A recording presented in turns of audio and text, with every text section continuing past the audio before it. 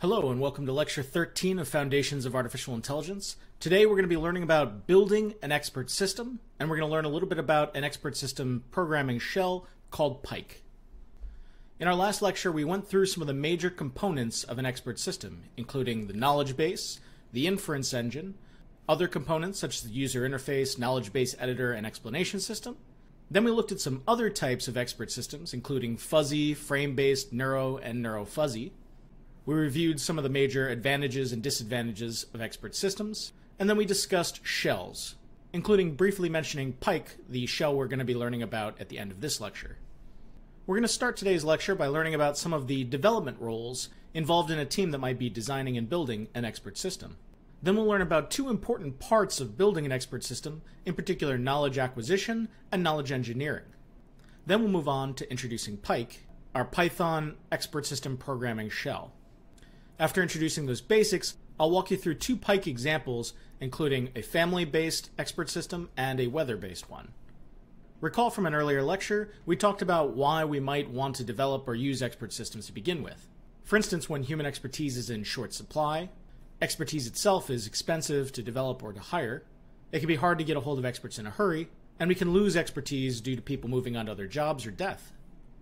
The building of an expert system serves many functions, including documenting that expertise, reproducing it or making it available upon demand, and teaching and disseminating the information behind that expertise. And lastly, expert systems offer expertise in a way where you don't have to worry about an individual getting bored, tired, frustrated, or scared.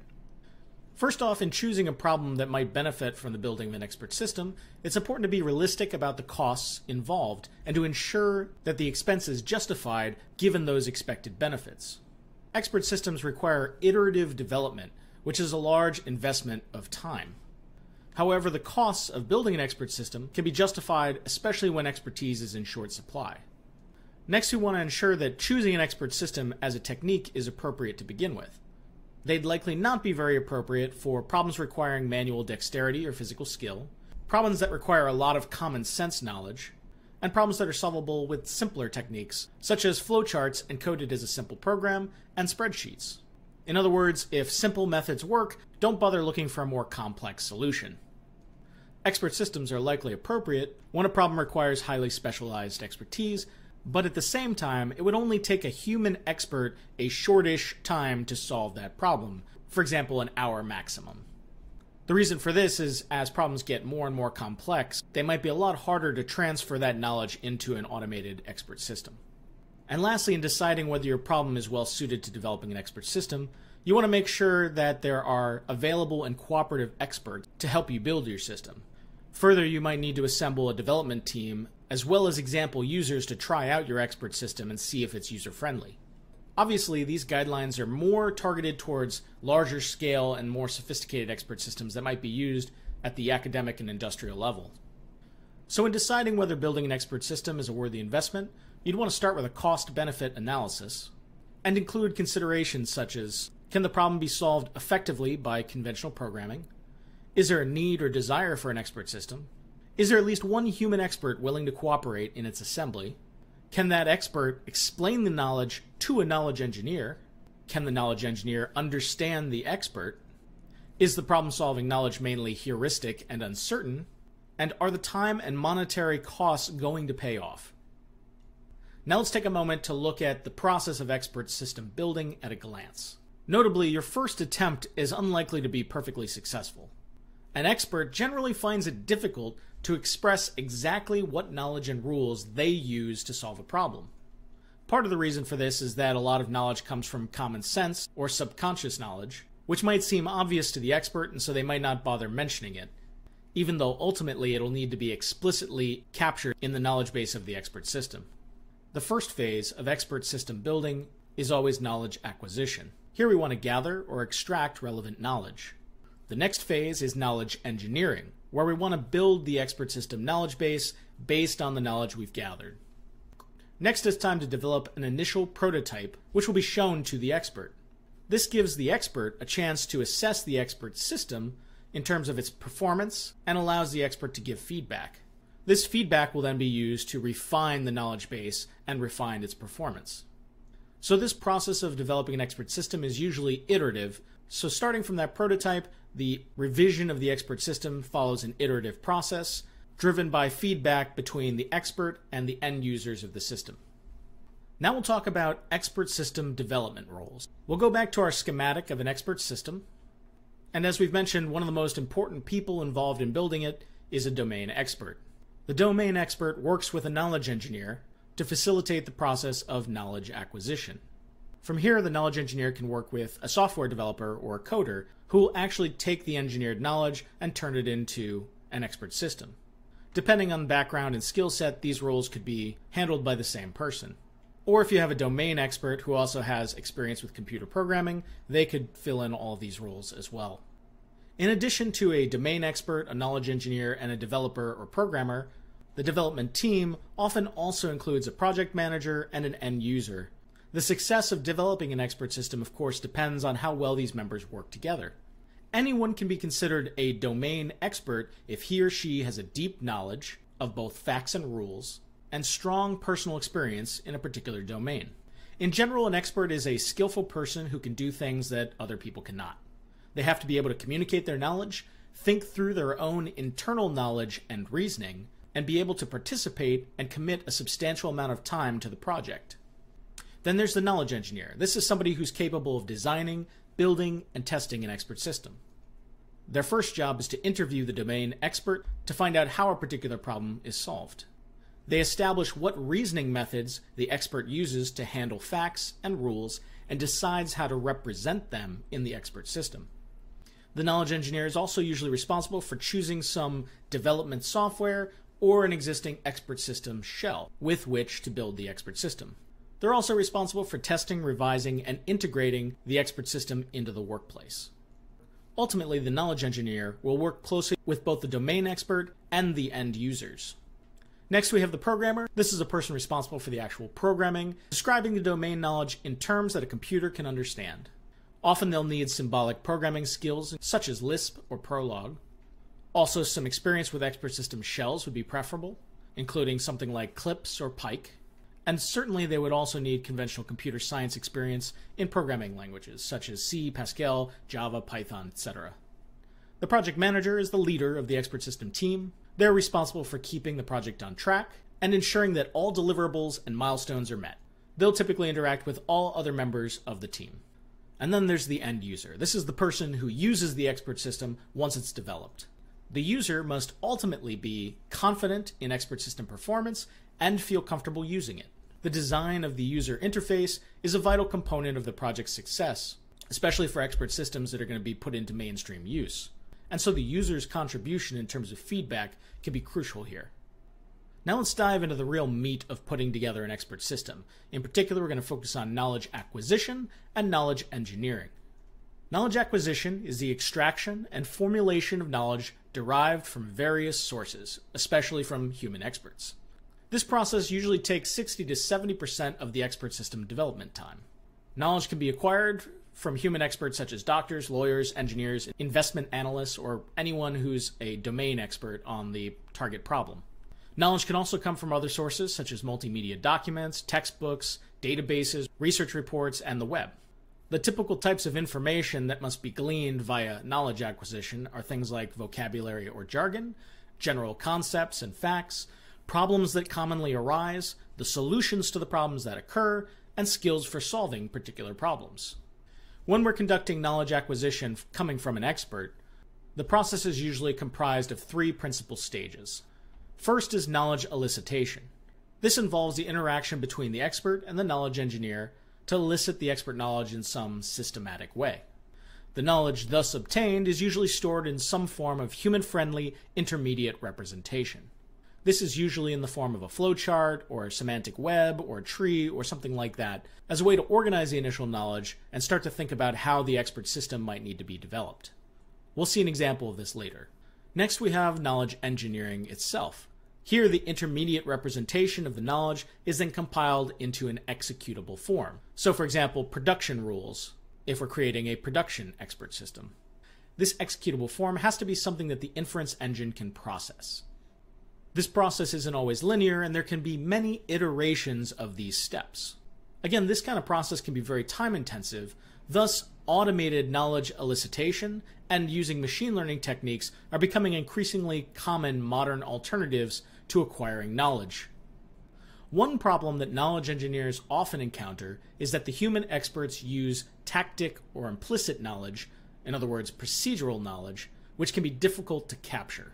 As a result, there are several useful techniques for acquiring this kind of knowledge. The first is protocol analysis. Here we might tape record the expert thinking aloud while performing their role, and the knowledge engineer can later analyze this. This allows us to break down their protocol into the smallest atomic units of thought. Another strategy is participant observation. Here the knowledge engineer acquires tactic knowledge through practical domain experience alongside the expert. And the last is machine induction. This is useful when the experts are able to supply examples of the results of their decision making, even if they're unable to articulate the underlying knowledge or reasoning process. Picking the best strategy usually depends on the problem domain and the expert. If knowledge is to be acquired from other sources like databases or data sets or the web, we might need to go about information extraction. This is the process of extracting structured information from unstructured, machine-readable documents. This flowchart roughly illustrates the process of information extraction, starting from some source material. To get it into a format that the machine can actually process, we might need to go through stages of tokenization and normalization. So for example, maybe here we're trying to normalize the format that dates are stored in. We might have to conduct named entity recognition, where we're identifying named objects and looking for relevant information that surrounds it. Instance extraction, where we're looking for instances of an entity, such as Elvis. Fact extraction, where we use the identification of these instances and look for facts that are associated with those instances in the surrounding text. We can also try and organize this information in an ontological manner, and we can go even further in terms of the sophistication of our information extraction. A little more on named entity recognition. This is the process of finding entities, people, cities, organizations, and dates in text. So imagine we have this sentence in a document. Elvis Presley was born in 1935 in East Tupelo, Mississippi. The named entity recognition process looks for identifiable text entities. In this case, we have a name, a year, a city, and a state. Once we've identified named entities, we could also conduct relation extraction. So imagine we want to extract information about disease outbreaks from a document. We might first scan for named entities, such as dates, locations, and disease names, and then convert that raw text into a formatted set of variables. In this case, looking for dates where a specific disease appeared at a specific location. This can be automated by some kind of information extraction system, allowing us to grab the relevant information from the text and put it into our new database. Now let's talk about some of the levels of knowledge analysis. First, there's knowledge identification. Here we can use in-depth interviews in which the knowledge engineer encourages the experts to talk about how they do what they do. The knowledge engineer should understand the domain well enough to know which objects and facts need talking about. Then there's knowledge conceptualization. Here we want to find the primitive concepts and conceptual relations that are found in the problem domain. Next, we have epistemological analysis. Here we want to uncover the structural properties of the conceptual knowledge, such as a set of taxonomic relations. Next, we can do logical analysis. Here we want to decide how to perform reasoning in the problem domain. This kind of knowledge can be particularly hard to acquire.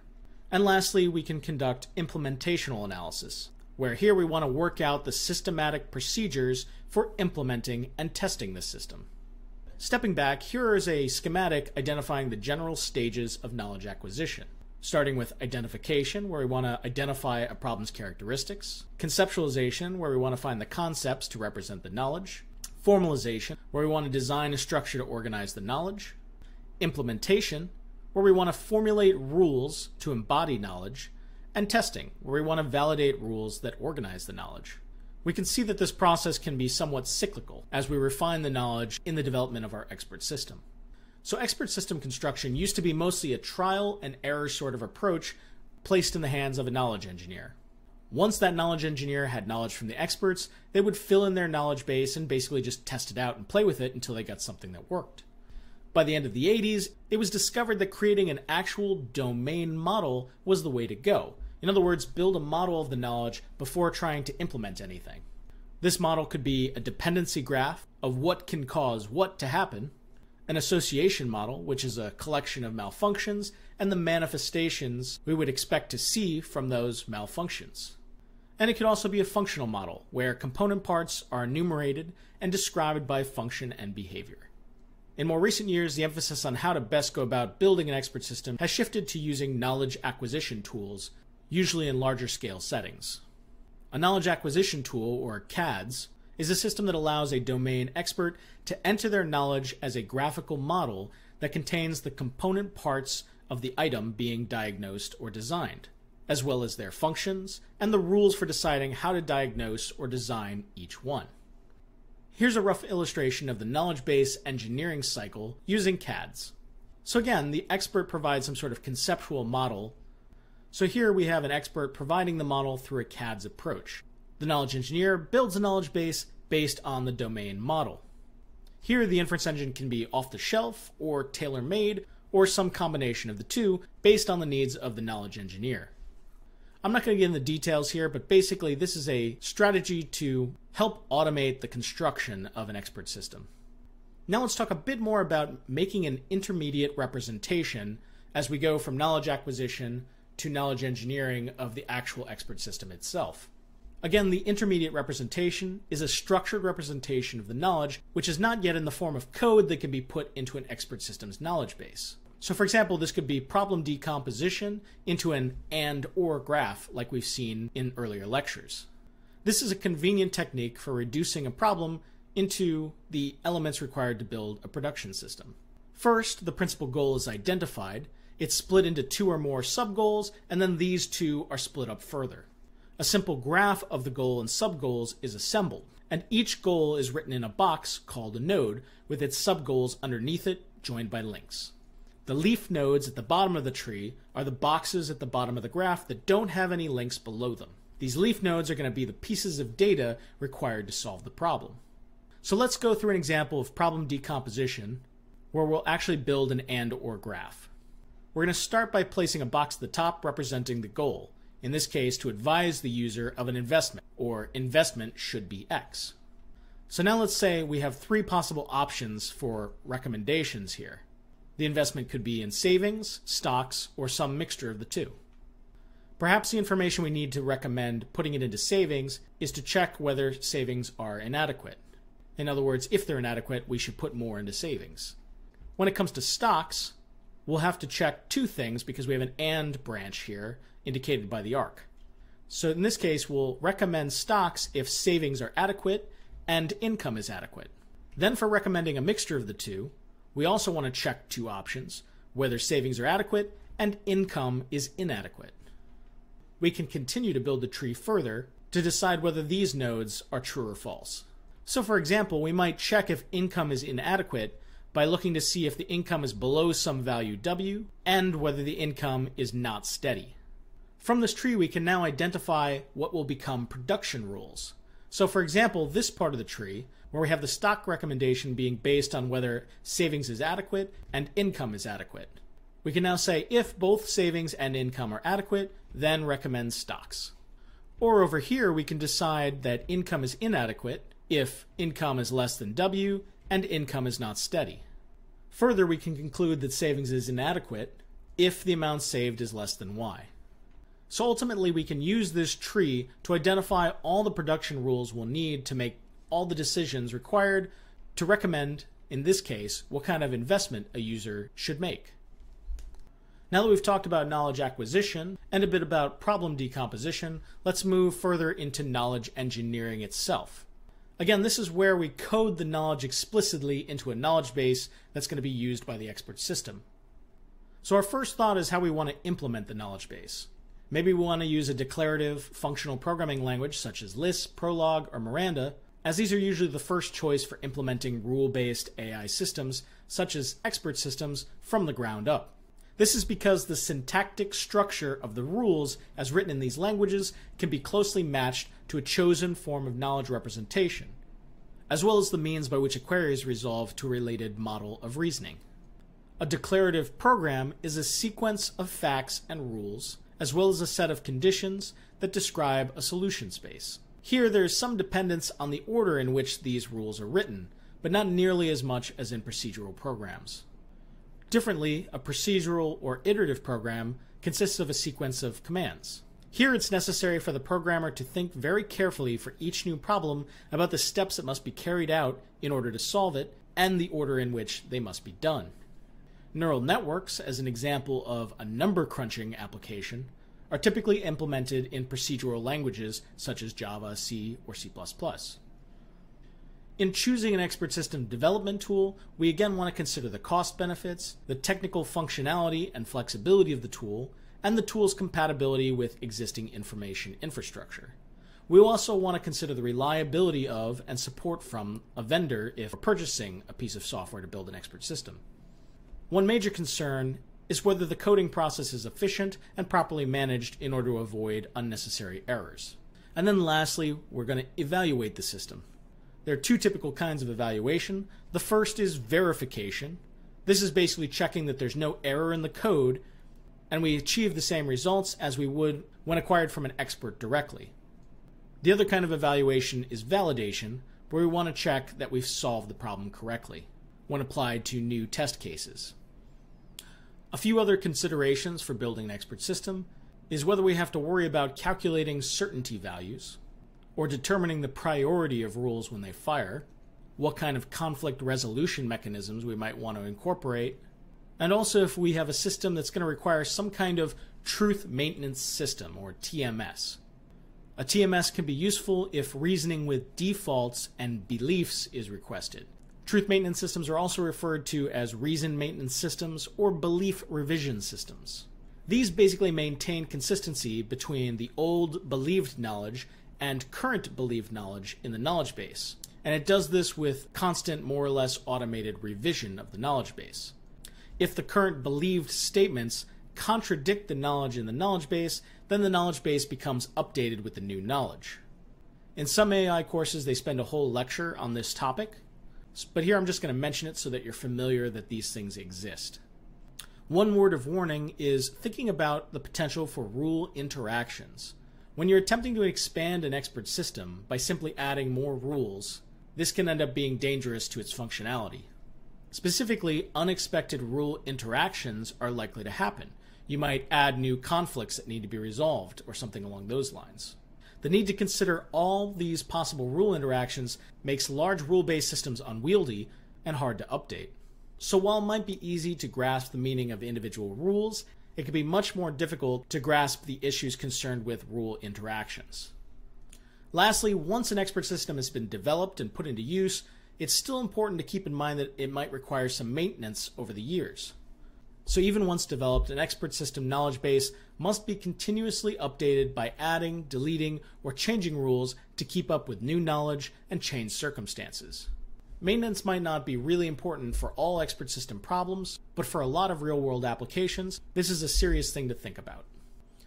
Okay, at this point we're going to shift gears and learn about PyKE. First off, what is PyKE? PyKE stands for Python Knowledge Engine. It's basically an expert system interpreter and coding framework that we will use in this course to learn how to build and run a simple expert system. It integrates a form of logic programming into Python, and it provides an inference engine that applies rules to facts to establish additional facts through forwards chaining, or to prove goals by backwards chaining. Notably, PyKE can accommodate doing both backwards and forwards chaining at the same time. Further, PyKE can be used to optionally assemble Python functions into customized call graphs, which are called plans in PyKE. Here's a link with some more information about PyKE. PyKE is basically a really trimmed down expert system that really just focuses on storing a knowledge base of facts, a knowledge base of rules, and potentially a question base, as well of course as having an inference engine. But PyKE really doesn't have any accessory items such as a user interface. So why are we using PyKE in this course? Well, primarily PyKE was chosen because it operates exclusively in Python. And unlike another expert system language that I found called PyClips, this one works in Python 3. This other expert system language called PyClips apparently only works in Python 2, so it's a bit out of date. Notably, however, the most commonly used expert system framework today is something called CLIPS. However, this is programmed in C coding language, and I wanted this course to incorporate some experience in using and coding Python. I do, however, recommend that if you're interested to please check out CLIPS. You don't actually need to know how to program in C in order to build an expert system in CLIPS. You just have to learn the basics of how to design rules and facts using the CLIPS interface, and you can pretty easily build your own expert system there. If you're really into the idea of building an expert system for a final project, definitely check out CLIPS as an option for building your own expert system. Here's a link to more information about CLIPS and where to download it. Notably, Assignment 3 is going to provide a lot of information that runs parallel to this part of our lecture, including how to install PyKE, how to open it up and use it within a Jupyter Notebook, and how to code your own expert system with examples. Along with the assignment file, I've created a Jupyter Notebook called bmin520 PyKE Installation and Family Relations Expert System Test. This Jupyter Notebook includes instructions on how to download and install PyKE and get it running on your computer and in Jupyter Notebook. Make sure to read through and run this notebook to make sure that you have things working properly. One of the first things to point out is that there are 3 kinds of PyKE source files. Files with the extension KFB define fact bases, files with the extension KRB define rule bases, and files with the extension KQB define question bases. Example expert systems in PyKE will also include this file called driver.py. This is a critical file that will drive the expert system, and we'll need to edit this whenever we're building our own or modifying our own expert system. Once you run through this Jupyter Notebook and install PyKE, it will have you try out your software using an example expert system based on family relationships that came with the PyKE software.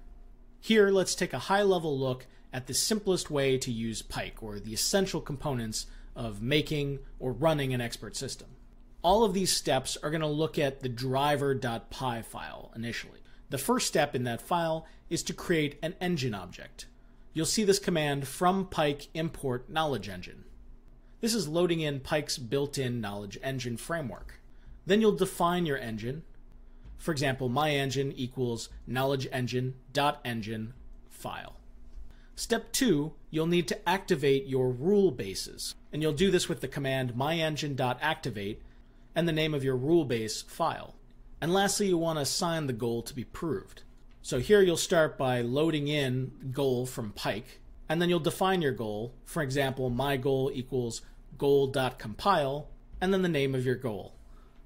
All of what we just described takes place within this driver file, driver.py. As you'll see in the example Jupyter Notebook we just mentioned, one of the first things you'll do is import sys so that we can find the example expert system that came with PyKE, in this case, family relations. And I've used the path as it exists on my local computer to where we've installed PyKE and this family relations folder is located. So now your Jupyter Notebook knows where to look for PyKE and these other files that we'll need. Next, we're going to import driver. That's importing this driver.py piece of code. Here's what we might see inside driver.py. Up here, we're importing some of the important parts of PyKE, which you won't need to change. Here we're defining our engine with the command you've already seen. Here we're defining the goal, which we've seen before, but now we're adding a goal specific to our family relations expert system. In particular here, we're asking how person 1 and person 2 are related. Next, we define the test we want to conduct as a method. In this case, we're going to use forward chaining, and we're running a forward chaining test, so FC test. And in this case, we want to know Bruce's relationship to everyone else in our fact base. So we define person 1 as Bruce, but leave person 2 unspecified. Within this method, we then clean out the engine as a starting point using engine reset, just a helpful thing to do to avoid errors in the future. Here we're tracking runtime. You won't need to play around with this, but that's the start time. And then we're activating our engine. This is basically running all applicable forward chaining rules. This part of the code down here is helping us return all of the findings of running the inference engine on the knowledge base. So here I've highlighted some of the key parts of this code, including the import statements, the defining of the knowledge engine, the defining of the goal, activating the engine to start running, and printing out the results of running the inference engine. In that first Jupyter notebook, with the family relations example, we're first running a test, which calls driver.fctest with a specific name found within our fact base. When you run this command, you should get results that look like this. Specifically, through forward chaining, we're asking who Michael K is related to, and the output includes that Michael K and Amanda have a father-daughter relationship. Michael K and Tammy are also father and daughter, and Michael K and Crystal are father-daughter. We also get some additional information about how the expert system ran. In our next test cell, if we were to run this using my name, we'd basically get a blank output indicating that there were no relationships between me and anyone else in this particular expert system. That's because my name doesn't appear in this expert system. Therefore, no relationships could be found for me. Let's dive a little bit deeper into the knowledge base part of PyKE. In particular, we're going to look at fact bases and rule bases. As mentioned, the fact base stores facts in the form of a knowledge fact base or files with a KFB extension. As we've learned, there are two types of facts. One includes case-specific facts, which will be deleted when the inference engine is reset to prepare for another run of the inference engine.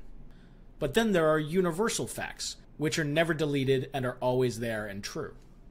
The rule base stores rules in the form of a knowledge rule base, or files with the .krb extension.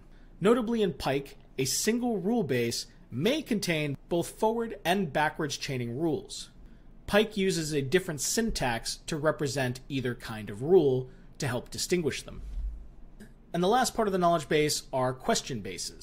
These store questions for end users in the form of knowledge question bases, or files with a KQB extension. These KQB files contain all the information needed to ask the question, validate an answer, and output the appropriate text for the user. Questions can be of various types, in other words, yes, no, true, false, multiple choice. Here's an example of what a question would look like in the question base. We've seen this one in our last lecture. We give the identifier for the question, the text that the user will see, and we delineate possible answers in terms of what kind of answers are possible. In this case, we have multiple choice, and the user has to select one, with these 5 being the options. In PyKE, there's something called a statement, which is a generalized expression of knowledge, or just something that is a fact. These statements have 3 components. The first is the name of the knowledge base. The second is the name of the knowledge entity, which might indicate the relationship between arguments. And then lastly, the arguments themselves. These can be any simple Python data value, including numbers, strings, none, true or false, or tuples of these values. The order of these arguments is critical, and changing the order could change the meaning of the statement. So here's an example of a statement. In this case, in the knowledge base called family, there's a relationship or a knowledge entity called son of, and we have arguments here where some person's son is the son of this father and this mother. So within the fact base, this fact would look like this: family.son of Bruce, Thomas, Norma, where Bruce is the son of Thomas, his father, and Norma, his mother. In order to conduct forward and backwards chaining, PyKE uses pattern matching, which we've previously learned about. Notably, there are different kinds of patterns that can be used in matching. The first are simply literal patterns, as illustrated in red. These look exactly like the data or the facts themselves, and they can only match themselves. So Bruce can only match Bruce, and Thomas only Thomas. These serve as inputs to PyKE, and they're used when asking, is statement X true? Then there are pattern variables. These serve as output parameters. For instance, we have $sun here in yellow. These pattern variables always start with a $, and they serve as output parameters. A pattern variable can either be bound to a value, i.e. a literal pattern, or they can be left unbound. So we can use this to ask a more general question, such as, who are the sons of Thomas and Norma? So in this case, we're not looking for a specific son, but to find all sons of Thomas and Norma. And then lastly, we can have anonymous pattern variables, as illustrated here in blue. These always start with a $sign and then an underscore, and they're never bound to values. These can be used when asking something like, who are Norma's sons, when we don't care which specific father value is used. So perhaps Norma had sons from different fathers. and we want to be able to find all of them. Now let's shift gears to PyKE rules. Rules in PyKE have two parts, the if part and the then part. As we know, the if part contains a list of statements called the premises, and the then part contains a list of statements called the conclusions. Each of these if and then parts contain one or more facts or goals. So for example, if A and B and C, then D and E, or just then D. In order to make the rule succeed, PyKE tries to match all the statements with facts within the if clause through a process called backtracking. So imagine we have a rule if A and B and C, then some conclusion. When processing the list of premises, A, B, and C in this graph, the values of this rule are checked via a backtracking process, where we start with the first, check if it succeeds, and then move on to the next, and if it fails, it goes backwards. If the first premise of a rule succeeds, then we proceed down to the next one, where we're trying to proceed down all the way to the last premise in the list.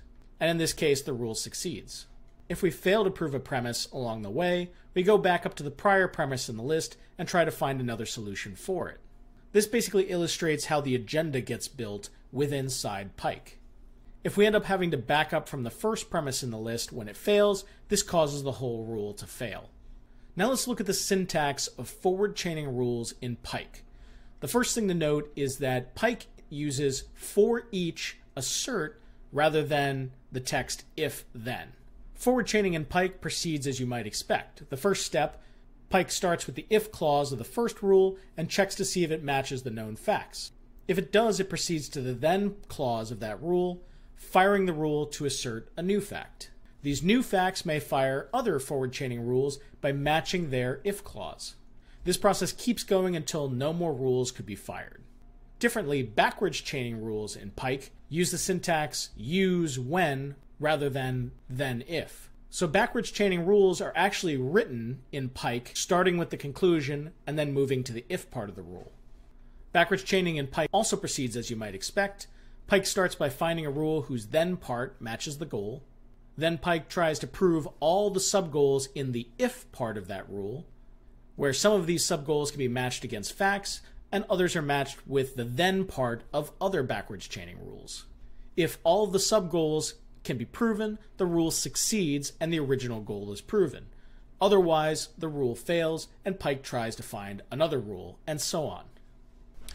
Alright, now that you're armed with the basics of PyKE and how to code rules and facts in a PyKE expert system, let's look at our first of two specific examples. In this case, we're going to look at the family relations example that came with the PyKE software. So the family relations example uses forward chaining for the rules in its rule base. Facts for this expert system are stored in the file family.kfb, and they take the form of something that looks like this: son of variable son, variable father. A way of interpreting this fact is that the first person is the son of the second person. So if we actually look inside the file family.kfb, we'll see entries like this: David is son of Bruce, Bruce is son of Thomas, Thomas is son of Frederick. Now let's say we want to derive father-son relationships in the following form: father-son, where we have father, son, and some kind of prefix. Here, son is the name of the son, for example, David. Father is the name of the father, for example, Bruce. And prefix is a tuple of prefixes before father and son titles to indicate the number of generations. So for instance, you get an empty tuple for direct father relationships, or you get grand for like grandfather relationships. Now let's look at some of the rules in this example expert system. They're stored here in a knowledge base called FC example KRB. These are forward chaining rules for this family relationship expert system example. If we look inside this file, we'll see some rules that look something like this one and like this one. Recall that forward chaining rules take the form of if-then statements, where if is replaced by for each and then is replaced by assert. So instead we have a rule titled direct father-son. Its condition is that within the fact-based family 1, if you have a relationship son of son-father, then we can conclude the fact father-son relationship where we have father-son and then some prefix. You don't need to know all the details here. The most important thing is to know what a rule looks like in general within the PyKE framework.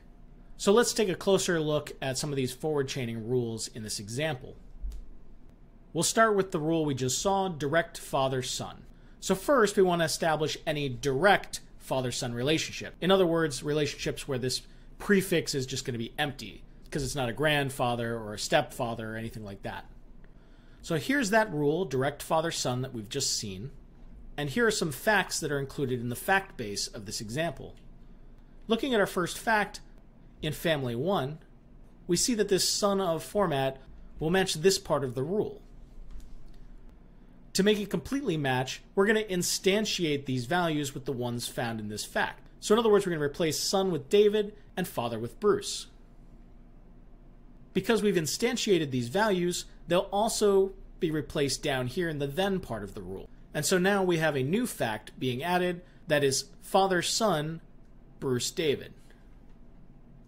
Because we have a match, this rule gets triggered or fired, and we now add this fact to our fact base, giving us this value. Because we have some other facts here, this rule will end up firing at least these 3 more times because it'll match these instances. We'll have 3 additional new facts with different bindings added to the knowledge base. Here are the 4 new facts in total that we'll get by this rule triggering based on these facts in the knowledge base. In this family relations example, there's also a set of backwards chaining rules that can be used alternatively. Here's what some of these rules look like. Let's focus on the same rule we just saw in forward chaining, now in the backwards chaining format. Notice now that the then part is first and the if part is second, where then is now replaced with use and if is replaced with when. So use this when this is true. So the only difference between forward and backwards chaining rules in PyKE is the order of the if and then components and the use of distinct keywords, in this case use or when, based on whether you're doing forwards or backwards chaining. Take some time to look at some of these other examples and try and understand the relationship that each rule is describing. Now let's take a closer look at an example of using backwards chaining using this family example. Here we're going to start with a fact base labeled family2.kfb. And here are some facts in that fact base. So now let's say we want to know who Fred's nephews are. So we might ask of the expert system, uncle nephew, Fred, some nephew, some prefix. So since we're doing backwards chaining, we want to first find a rule whose part matches the goal. So again, our goal is uncle nephew, Fred, nephew prefix. So the first rule that's found by the inference engine is this one. Notice that the then part of the rule matches our goal. Because our goal has instantiated the value of Fred, this rule will also similarly instantiate that value. And similarly, it'll get instantiated in the if part of the rule below. So now in order to prove this goal, we need to prove all of these if components. So our first sub-goal to be proven is brothers, Fred, father. So let's walk through proving this first sub-goal. Again, our sub-goal is brothers, Fred, father. And our inference engine will look for another rule that matches this format. In this case, we find one where our sub-goal, brothers, Fred, father, matches the then part of this backwards chaining rule, brothers, variable brother 1, variable brother 2. Again, Fred will be instantiated in the brother 1 position, and further it'll be instantiated in the if part of the rule, wherever we see brother 1. So now we need to proceed further and try and prove all of the if parts of this rule. So now our sub-goal to be proven is father, son, variable father, Fred. So now let's try and prove this sub-goal. And we look for a rule that has the then part of the rule matching this sub-goal. This is what we find. And so now Fred gets instantiated again. And it also gets instantiated in the if part of the rule. Notice that this part of the backwards chaining rule is looking at information from our fact base coming from family 2. So now we check our fact base to see if we have something that matches this expression. And in fact, we find son of Fred Thomas, where Fred matches specifically and Thomas matches the variable father.